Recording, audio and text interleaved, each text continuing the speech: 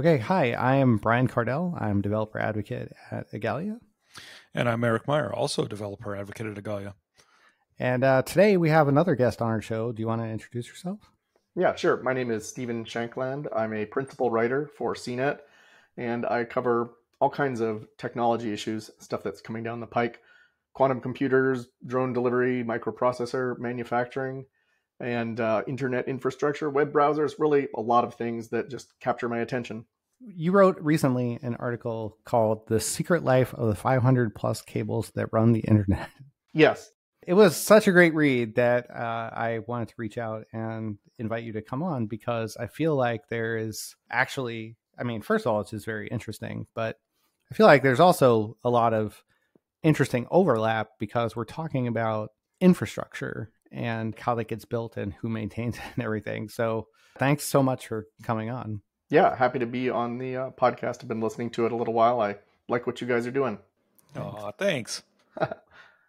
When I brought this up to Eric, he mentioned to me in a much older article. Do you want to? Yeah, so back in 1996, Neil Stephenson, who may be familiar to listeners as author of a number of novels, including Snow Crash, wrote a 42,000-word piece for Wired magazine called Mother Earth Motherboard, which is about undersea cables. At the time, it wasn't 500 plus cables. It's a long sort of narrative exploration of the secret life of the, 50 cables or whatever it was back in 1996. For me, it was interesting to compare not the differences so much as the similarities between what you were saying and what Neil was saying about the nature of undersea cables. And what it would be really great is for you to just sort of like describe, how does the internet actually run? I think most people think it runs off of satellites, but no. Yeah, it's a very common misconception. The satellites are important, and they're getting more important, but they tend to be more for retail broadband for people in rural environments or people on ships or something like that. So that'll provide one little skinny pipe down to one little terminal. And that's important for, a lot of people, millions of people. But the subsea cables are really where the bulk of the data goes. Something like 99% of the traffic between continents or to island nations, and there are a lot of those, goes over the subsea cables. So the satellites are nice and they're useful and they're a good fallback and they're fast to set up, but the subsea cables really do the heavy lifting here. There are 554 of them. When I wrote the piece a few weeks ago, there are 552. A couple more now are on the list. That's actually in operation and planned over the next couple years. So there are a lot of them, and there's kind of a building surge going on right now because the companies that build them need more of them. And they need more of them because we keep watching more YouTube. Is that basically the deal? We need more YouTube, but also a lot of these cables connect data centers. So things like Amazon Web Services or Microsoft Azure, there are fallbacks from one zone to another. So if somebody's business, if they want to keep it running and there's a problem in geography A, then the business picks up from geography B. So it's not just YouTube videos and emails and TikTok videos and things like that. There's a lot of business data that gets shuttled around here as well. But yeah, video is obviously a huge piece of it. It's very heavy file formats. A lot of data goes around that's video. From what you're saying, it sounds like the driving factor is redundancy, not streaming, or not delivery so much as it is redundancy. Well, it's both delivery and redundancy, really. So the data demands are increasing at something like 40, 50, 60% per year for the companies that operate these cables. So that's pretty heavy growth to try to keep up with. But a lot of the design of the cables is around resilience and redundancy. And, for lots of different reasons. We can get into that obviously later, but these cables are not perfect. They fail, they get cut by fishing equipment and by dragging anchors. And so there is a big need for more resilience and for more capacity. Both of those are pushing the build out here that's going on right now. So actually, let's start with what's in a cable? What is the construction of a cable? Can we say something too about the capacity of the newest cables? Because that's really fascinating. Sure. Yeah. This happened literally the day I was filing the last version of my story, putting it into into our publishing system.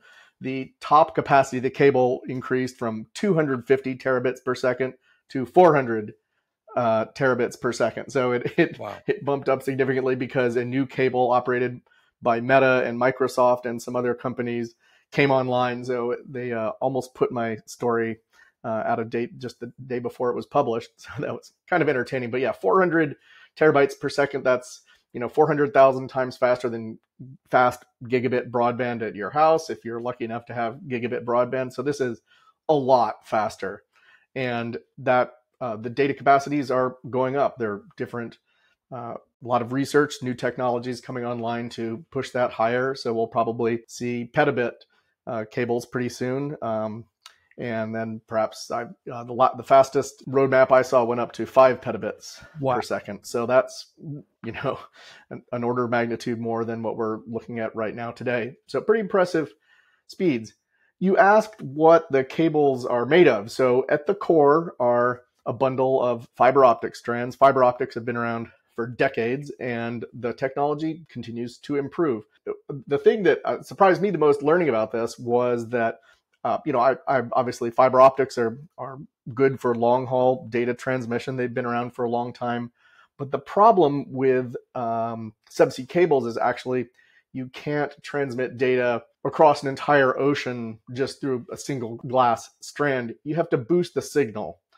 So periodically, about maybe every 50 or 100 miles, depends on the cable, you have to put in these sort of bulges that looks like where a snake ate a hamster, a little bulge in the cable with a repeater, and the repeater boosts the signal.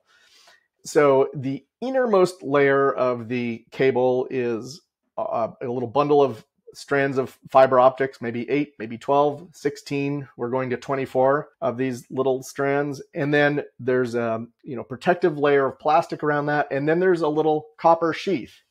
And that copper sheath, its job is to carry high voltage power to all these repeaters. And it turns out that that's really the limiting factor for the data. I thought, it's fiber optics. It doesn't take much power. Why not just put a bunch of more fiber optic strands in there? And the answer is because you're limited by the power that you can send to the repeaters. So that's why we're only at 24 strands right now.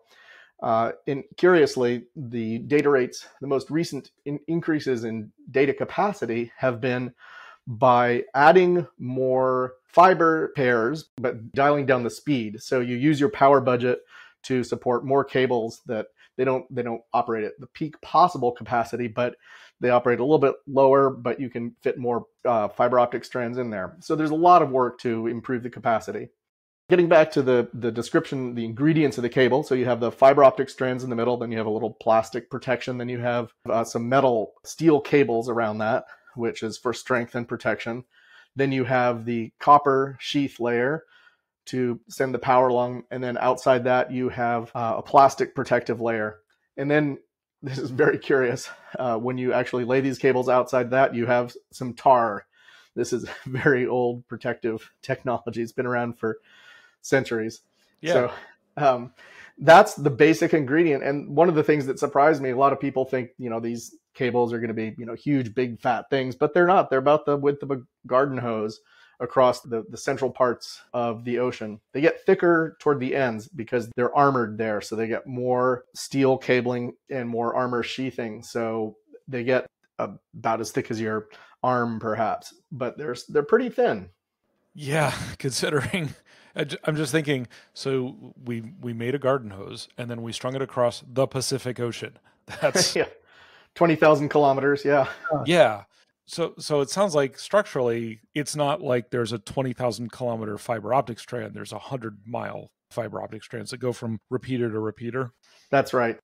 Still, 100-mile fiber optic cable. That's kind of an amazing feat of technical engineering all on its own. Yeah, it is. And there's a lot of, high tech that goes into this. One of the things that really intrigued me about this story, though, is there's also a lot of low tech that goes into it. I mentioned the tar coating that's there. Mm-hmm. The ships that lay these cables haven't changed that much. The plows that they use to bury the cables toward the shore ends of the cable route, they're these little plows that get dragged behind the ship. Those haven't changed fundamentally in several decades. And one of the most curious things is the top U.S. manufacturer and installer of these cables is a company called Subcom, and they evolved from a rope maker. And their facilities are in a deep water port because their biggest customers in the olden days were people who bought ropes, which was the Navy or other shipping companies.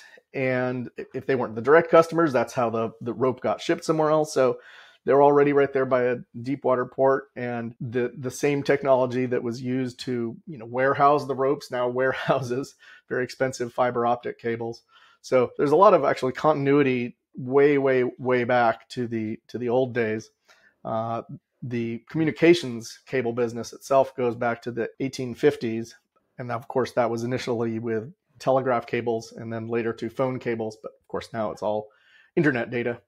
An interesting thing from the Neil Stephenson article is about when they laid the first cables in the late 1850s. They really didn't know what they were doing. It was still very like, we hope this is going to work. And there was a lot of things to figure out. I guess the capacity of some of those early cables was maybe 1 word per day.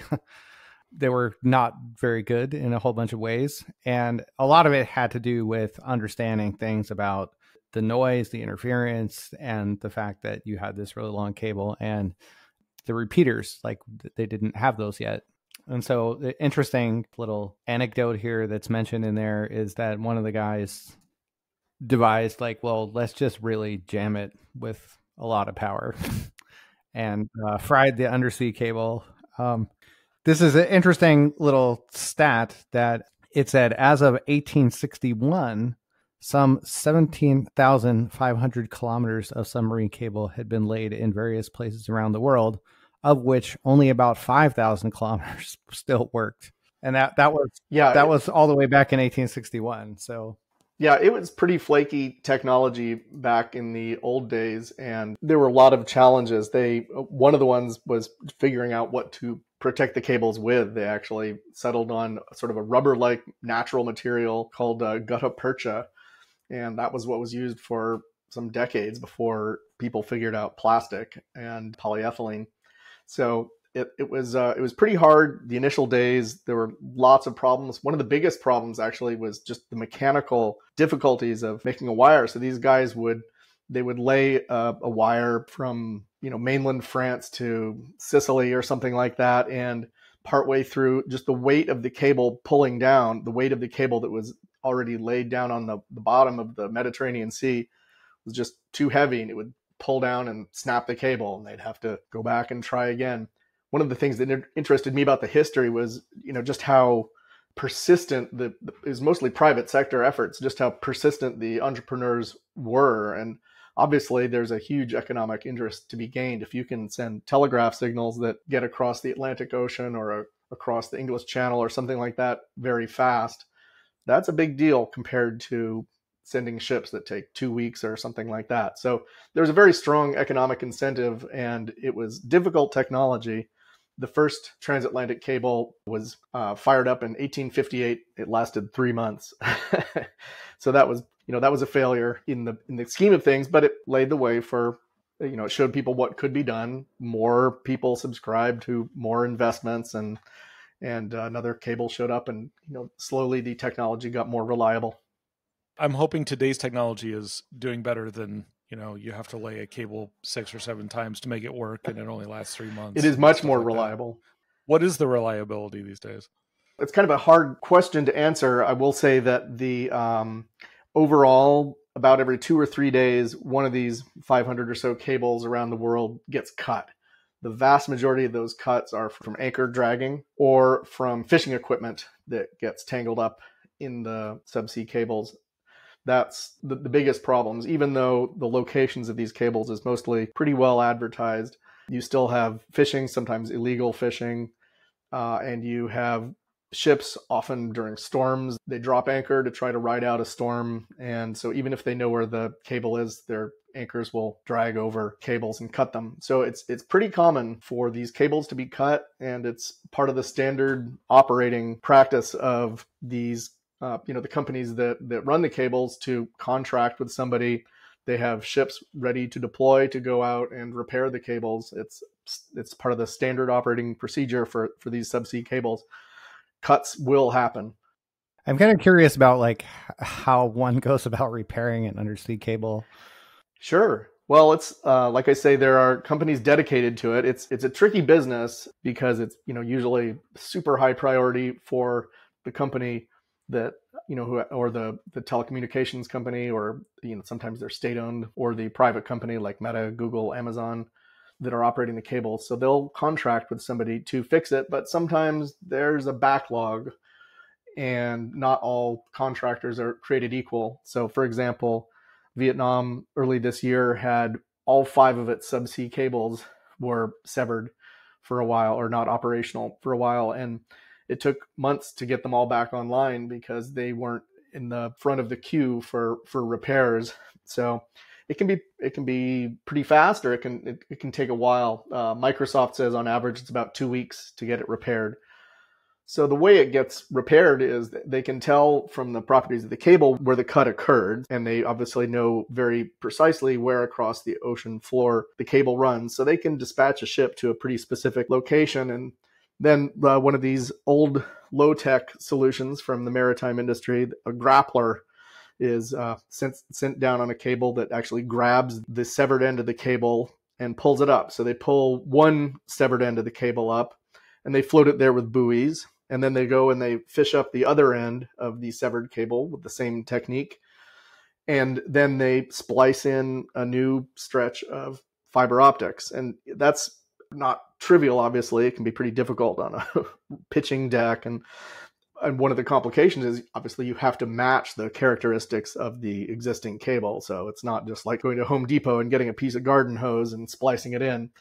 It's it has to be the right equipment. So that's mostly how they do it. Now, although it's complicated, most of the cuts do take place toward the shore ends of the cable. Cuts, in the deep Pacific or something like that are pretty rare. There are still other problems there, though. You have volcanoes, you have earthquakes, rock slides underwater. So there are risks even in the middle of the ocean as well. Yeah, it was more of those deep ones that I was curious about, but the grappler thing probably works there. I was imagining, you must have to pull it out to fix it, right? Yeah, they pull it all the way to the surface to fix it.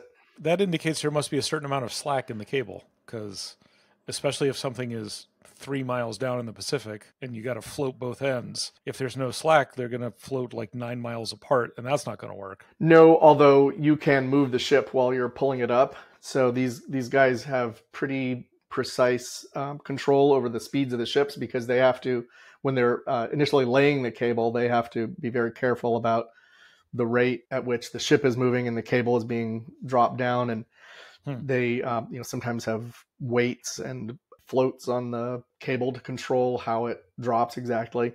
So I'm not going to say it's simple, but it's an understood problem. So when you're splicing in a new patch of cable that's, maybe a few kilometers long, that's why they, put a buoy on one end and then go fetch the other end, so that they get that flexibility. So I gave you this statistic that I saw from the 90s, when that was quoting something from the late 1800s. Do you have a grip on how much total cable is down there now?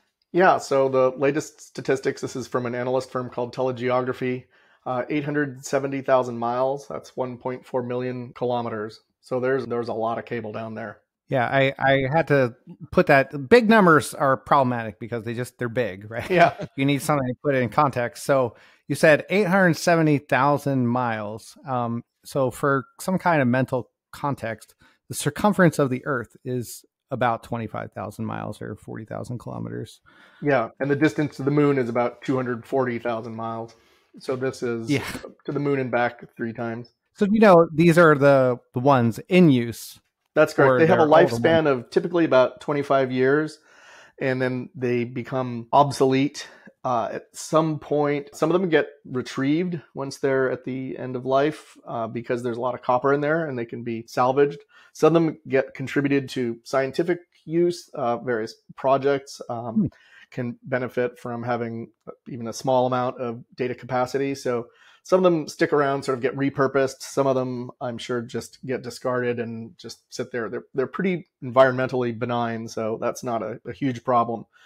But yeah, like I say, a lifespan of about 25 years. One of the reasons actually we're seeing a build out right now is there was another big build out back in the early days of the .com excitement back in the late 90s and early 2000s, and a lot of fiber optic got deployed around the world. And so there was a surge of that building, and now those are coming to their end of life. So that's one of the reasons there's sort of a sprint right now to build to install new cables. You said earlier that there's a new cable that came online that's owned by Meta and Microsoft. Is that who's deploying cables now? It's just massive tech firms. It's not governments or telecom companies. It was for a while telecom companies that were. Yeah, so telecom companies are still involved for sure, but a lot of them pulled back about 10 years ago. They decided that building cell phone networks was more important and more lucrative. And at the same time, the hyperscalers, the big tech companies, were seeing increasing need for this data, and they didn't want to pay somebody else to do it also, who needed to support their profit margin. As long as they were paying tens of millions, hundreds of millions of dollars, they might as well do it themselves. So starting about 10 years ago, I think Google was the first on board, then Meta, Amazon, and Microsoft all joined up. They all are building these cables, operating them themselves. And it's a pretty significant shift in how these cables are funded. And it's because they're the ones who have the highest data demands. And so it's been this gradual shift from the telecoms to the hyperscalers. Now, the telecom companies are still involved. Often these cables are operated by consortia, by groups that join a whole lot of different companies together. And for example, Meta and Microsoft partner. There's a big cable going from France to, I think, Indonesia. It stops at 19 different countries along the way. It's from an organizational perspective, it's remarkable. It's being built. Just the number of players involved is huge, but the incentives to be connected are also huge. So although most of it is from most of the new cable expansion is being funded by these tech giants, a lot of it still is involvement from state or private owned telecom companies, but most of it is the tech giants right now. And what does it cost them to do this? They're very expensive. So a transatlantic cable, which is still popular, even though that's a well-traversed route, there's still more growth there. Transatlantic cable cost about $250 million to $300 million. So trans-Pacific ones obviously are more expensive. They go longer, and there are a lot of shorter haul ones that are cheaper. I saw somewhere, I don't know if it was in your post or somewhere else, where there was like some estimations about how long it takes to recoup their investment, basically. Like when will the thing sort of pay for itself? And that's a big number. And I was surprised. I can't remember how long. I think it was not very long, like 5 years or something like that. I didn't look at the ROI myself, so I can't address that specifically. But when they are looking at data increases of 60% per year, then that's a pretty strong indicator that there's a really heavy need for new cables. Mm-hmm. And I guess that's a lot of their core business. A lot of these web services, sorts of cloud computing, data center to data center connections. Obviously, it makes financial sense for them. Building the cables in the first place is expensive, but also you have to maintain them. The operational costs are not insignificant too, but I guess the return on investment is obviously the bean counters approve it. So far they're justifiable. And then you said there was a cable running from France to Indonesia, stops at 19 places.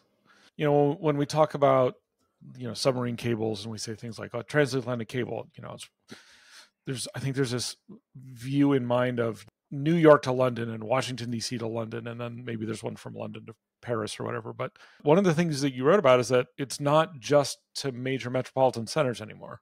Yeah, there's been a big change in recent decades, last decade in particular. The nature of the network has changed a lot. So yeah, the initial build out was from one major metro area to another major metro area because that was where the heaviest data demands were. So yeah, New York to London was a big candidate.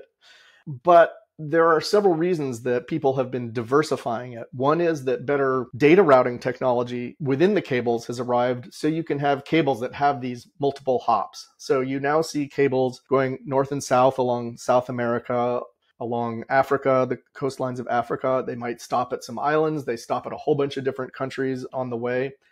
And so instead of being just a point-to-point connection, we're moving more toward kind of a mesh approach. So it's starting to look like the rest of the internet, where you have multiple routes and more redundancy in the network. Another big change is the push toward geographic diversity. So, for example, Hurricane Sandy in 2012 cut 11 of the 12 high-capacity cables between the US and Europe. Most of those came out of New York. And that was a big, wake-up call to the industry. So now the new cables are often coming from somewhere else. Boston, Virginia, South Carolina, a lot go from Florida. Florida's popular for heading toward points south. So the network of cables is becoming more geographically diversified, as well as this, multi-point architecture where a cable will make lots of different hops along the way. The nature of the network is really changing from sort of a few trunk lines to more of a globe spanning series of different connections all over the place. So a lot less hub and spoke and a lot more redundancy. When you have the mesh, you can route around damage.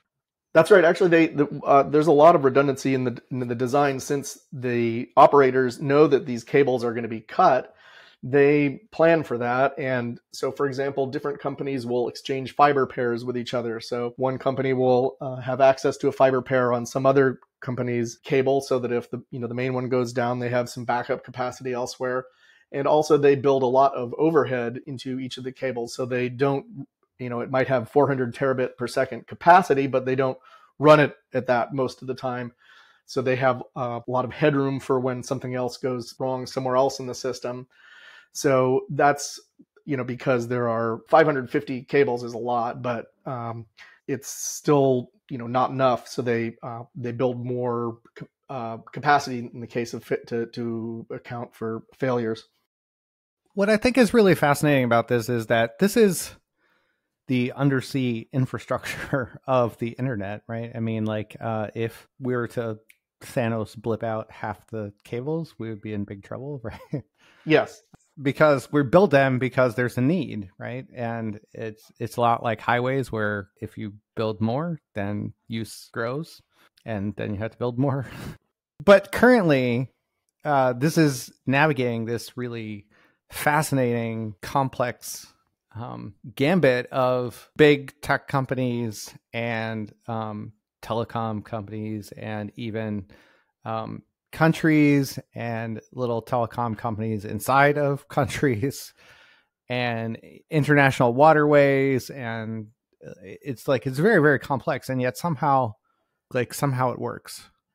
Yeah, there's a big financial incentive to getting it to work. So if you're one of these countries who thinking about, being part of some cable, you might have a lot of bureaucratic issues. You might have territorial water issues. You might have marine sanctuaries and preserves and things like that. But you're also looking at, a potential 3 to 4% boost in employment when one of these cables drops into your country.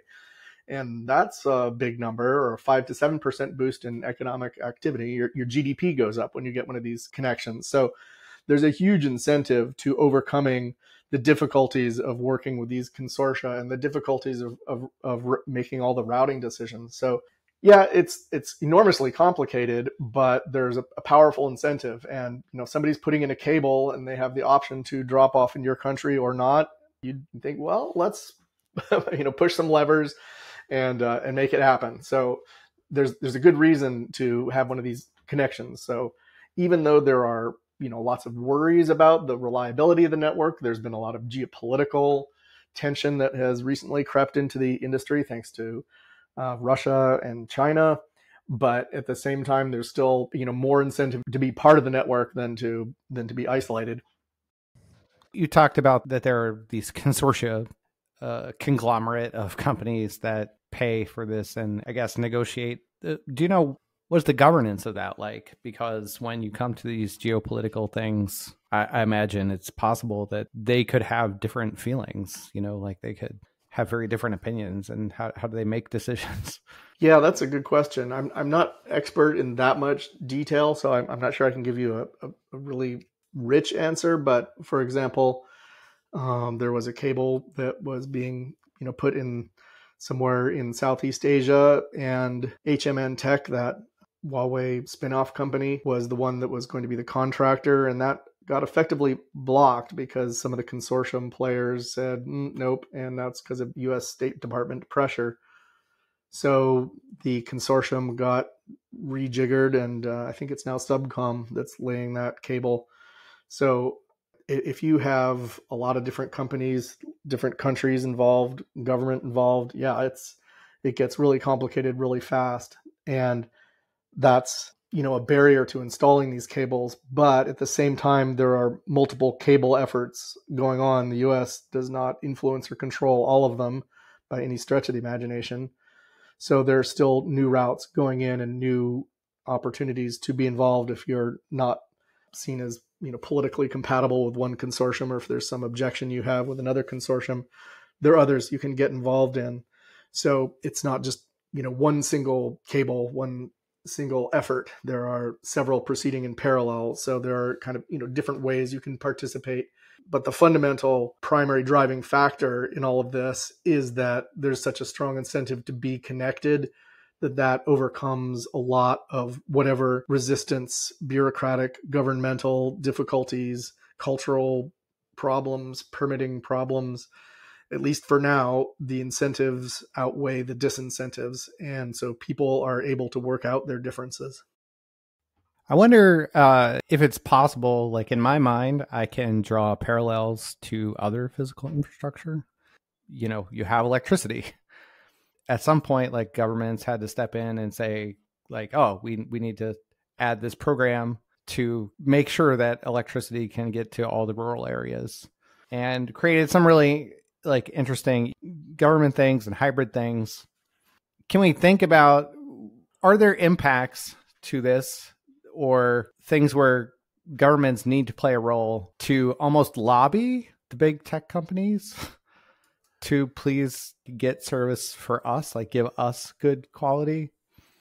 That's a good question. And the answer is yes. Even these cables operated by these tech giants, they're typically not exclusive to one particular customer or another. So they will get other partners on board often.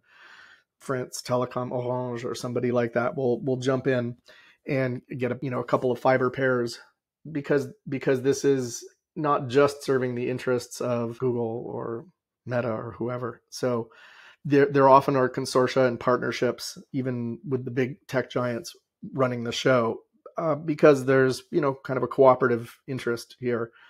I do agree with you that, as with the electrical grid or the railroad network, it's a maturing industry, and it started very Wild West. My grandfather on a farm in Ohio, my great grandfathers put in a local loop telephone network between their farm and the neighbors' farms, and it was this transformative thing for them and their neighbors. But now the telecom industry is enormous, country spanning operations. Yeah. That's the nature of the beast. I think one of the fascinating things about the subsea cables, it is by definition global, and it's hard to run around some of the political issues. You can't avoid it to some degree. If you're in China and you're trying to block Facebook or Google or whatever, things like that happen at a political level. This is kind of a lower level of the infrastructure, and although there are complications, the connections are still growing. There's some worries that there's move to some splinter net, but so far it's the same old internet, the same old Border Gateway Protocol, BGP, and all those protocols at the low level are still in effect. So even though there are some geopolitical complications, it's still one network out there. I know that with other kinds of physical infrastructure, there were, I'm not sure what they're called, but today they would just be called corporations. Like they're basically corporations that were formed to do this, and they would be made up of other companies, basically, right? And maybe some very wealthy individuals or whatever. But those like made a profit somehow, and I'm wondering like, what do you know, like what is the relationship of those? Like, is there a kind of landlord game here where do they receive something back for being part of this consortium in terms of we laid this cable and now somehow like charge rent? Or is that mainly at the data centers and the ability to process? I don't have a great answer for that question. I would say most of the reason that the tech bigs are installing these cables is for their own data needs. So they're not seeing it as an opportunity to gouge other people or to get them to be dependent on their infrastructure. It's because they themselves have to get the data from one data center to another ASAP. I suspect that there are lots of interorganizational complexities at play with the partnerships and the consortia and the data sharing. But, fundamentally, this is, I think, more lots of big data wholesalers working with each other, not sort of retail, small bit players who are trying to get a piece of the action. Now, I'm sure there are lots of situations where some relatively small country is trying to get a piece of the action and they might not have as much influence or sway as they would like to have. I think 'twas ever thus. The big players get to have more say in what happens with the routing and the operation and all those technology decisions. So, fundamentally, the driving force behind these cables is the tech giants need more capacity and they're buying it for themselves. So this is mostly them buying what they need for their own operations. So I have like another question about this. Like we talked about the end of life of these cables and what happens to them. Do they just stay down there or does somebody come and collect them for the copper or whatever? An interesting part of that is when does it stop being useful enough to the people who are paying for it? And how does that happen with consortium? So this also happens with open source sometimes, right? Where we have a company that gets behind it in a really big way. Another company comes along and they also get behind it in a fairly significant way. And maybe you get 2 or 3 partners and then lots of other people also contribute. But when you look, like if you look at a pie graph of how much the lion's share is a relatively small number of companies, they don't last forever. They don't keep the current focus and everything forever. And I wonder, like, we're laying a lot of these things with Meta and Google, and those are the ones that I remember. Amazon and Microsoft. Amazon, Microsoft, yeah, thank you. And I just wonder, like, what happens if, like, Microsoft says, we're kind of done with that. I guess as long as there are people to pay for repairs and the energy going into them, then they continue, right? My guess is, yes, that either they could find some substitute benefactor to take over.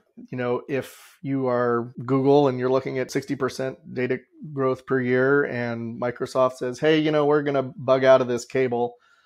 Somebody at Google might say, oh, well, we'll pick up the slack on that one and we'll get the capacity off of that cable. Or I don't know, TikTok, right? Some newcomer that you've never heard of that's just being founded today might have the need for it. So, because they are expensive to install, and even a decade-old cable still has very significant capacity. So, my guess is you'd be able to find some other steward to come in and take over. And a lot of them already have a consortium-operated ownership structure or some partnership agreements to share capacity, so they don't operate in complete isolation. So it feels very similar in a lot of ways to the open source ecosystem, where we have similar drivers and shares of things and hopes that somebody will pick up if a steward were to drop off. Do you see the parallel that I'm trying to draw? Or?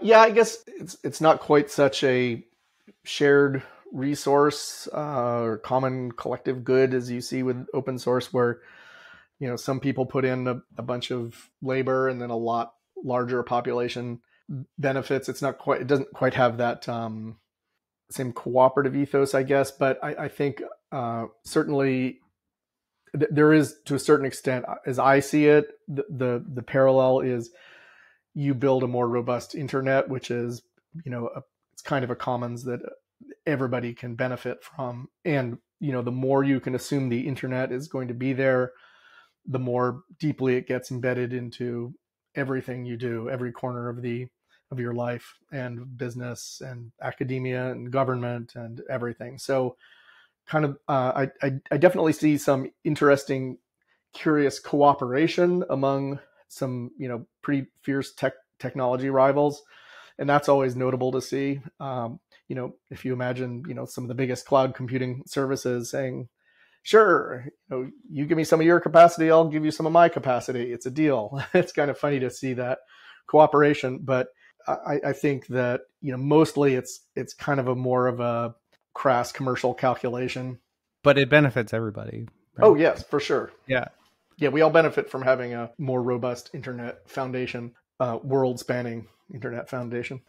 Yeah, I mean that's really the interesting thing about infrastructure is that it has clear benefits to way more than the people who have the specific economic interest in setting it up in the first place. Yeah, and once you build whatever infrastructure you do, often you get a lot of unanticipated benefits. Like whatever the U.S. military built GPS, the global positioning system for military operations, and now look at how much private sector activity there is because you can know pretty much where you are on the planet by having your phone talk to some satellites. It's remarkably useful infrastructure. The internet is the same way. So you definitely have huge benefit when the internet spreads to your country. And if you look what happened to Tonga, for example, when the volcanic eruption there a few months ago, it knocked that country offline because the eruption severed their subsea cable and there was a big scramble to reconnect it.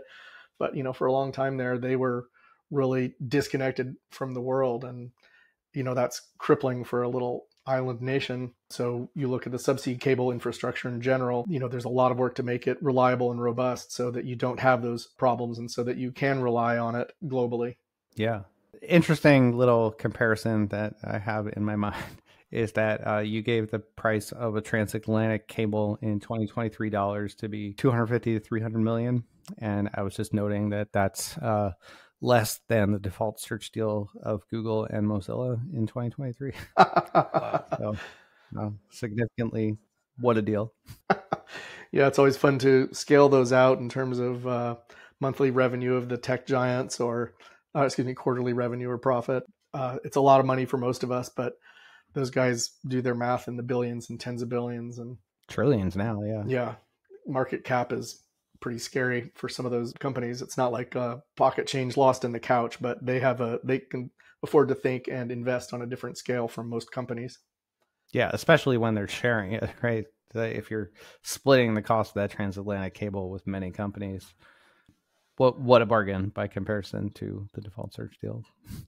Yeah, it's interesting. I was fascinated talking to these companies about why it's in their interest to do it, and it's an interesting look into this world. Talking to the Google person involved, who oversees theirs. He's got a big console in front of him that shows double-digit cable cuts in all the different cables they use, and the status of everything. He's got his fingers on the pulse of everything. Microsoft is looking at all the geographic diversification issues. They're worried about what happens with climate change and more storms, more cable cuts. There's a lot of work looking into the future of these cables as well. Microsoft, actually, this was an interesting development. Microsoft acquired a startup that's working on hollow core fiber optics. So these fiber optic strands are really skinny. They're about the width of a human hair, but this startup was designing fiber optic cables that has a hollow core with air at the center of that little strand. That the speed of light in air is 47% faster than the speed of light in glass. So that would dramatically decrease the latency of communications. And if you can do that, then you can connect things that are farther apart.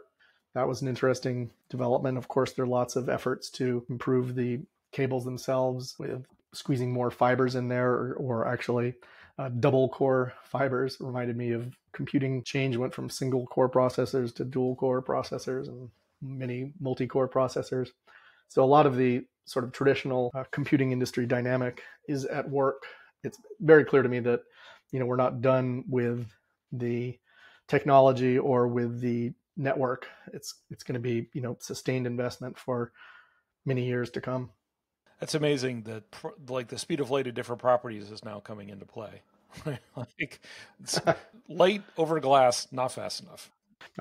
It's amazing watching the technology develop. I would just like to throw in there the geopolitical stuff is kind of messy. The reason I wrote this article, I've been wanting to write it for 5 or 6 years or something like that. I've been interested in this technology, but the reason I wrote it now was initially because of the Russian invasion of Ukraine. The internet infrastructure became politically very sensitive, and so you saw U.S. internet infrastructure companies pulling back their connections.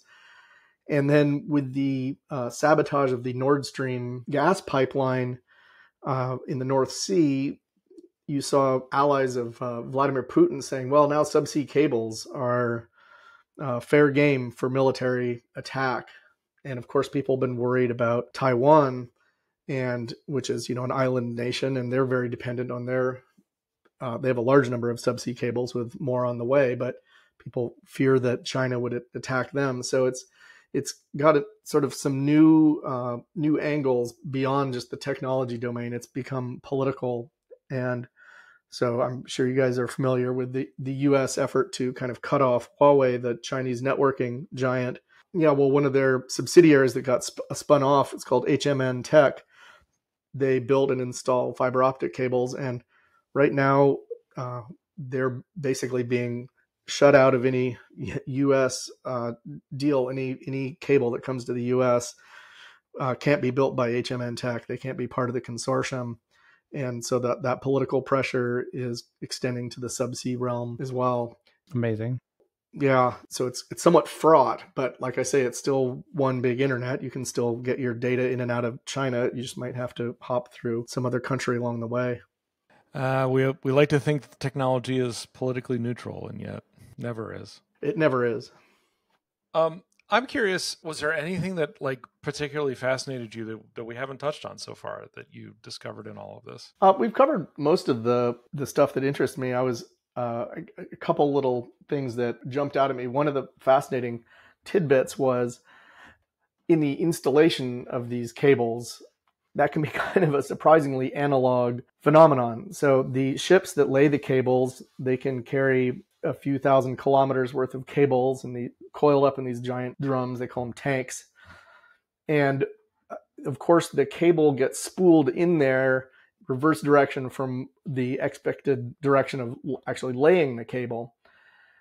But sometimes they have to change their priorities because maybe they don't have a permit for some particular patch of water, or maybe the weather is bad, so they're going to lay a different stretch first. That's an extremely expensive decision to make because re-spooling one of these cables from one drum to another takes a long time and a lot of work. And if you're doing it in the middle of choppy seas from one ship to another, it's really complicated. So there's actually at Subcom, this U.S. company that installs these cables on behalf of the tech giants. They actually have a guy who does it all with string. He models it out by hand with string. They said they've tried various computer programs that's supposed to be able to manage it, but they plan it all out with string. So that was kind of entertaining for me. Another piece of information that really struck me was that climate change and all the melting of the Arctic sea ice, it's possible that pretty soon we're going to get a North Pole subsea cable route leading from Asia to Europe across the North Pole, because obviously right now there's sea ice. You can't get a ship across there.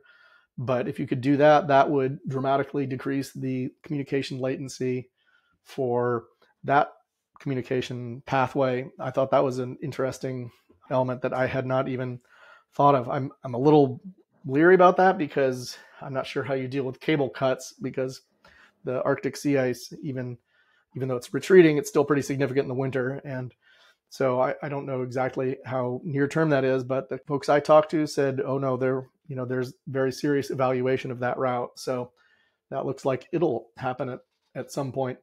So overall, I even though I'd been looking at this for a few years, I was very interested to actually talk to some of the people involved. It's a fascinating and I think mostly invisible piece of the internet that we obviously all rely on it. All global communication and commerce, it's central to it, and it's the build out continues apace because it's getting more important, not less important. Yeah. Really, really fascinating, the whole conversation. I hope you don't mind that I peppered you with lots of probably unusual questions. No, that's great. I like it. Yeah, thanks very much for coming on, Stephen. This is it's a favorite subject, the whole cable thing, and I was really glad to be able to talk to you about it. Yeah, well, I'm glad I finally got to write about it, and I'm glad you guys were interested, and you gave a format where we could talk about it in more than 2 minutes, so I appreciate that.